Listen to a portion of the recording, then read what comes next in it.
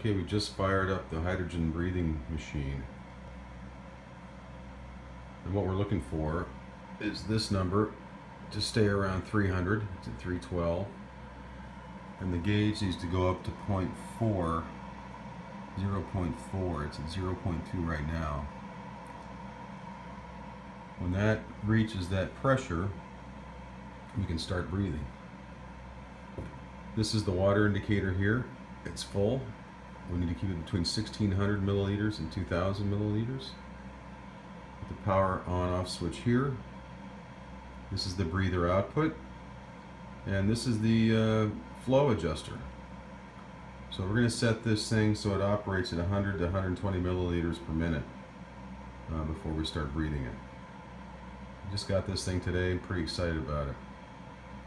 Can't wait to try it out. I'm going to get the pressure going here and be back to you once we start using the breather.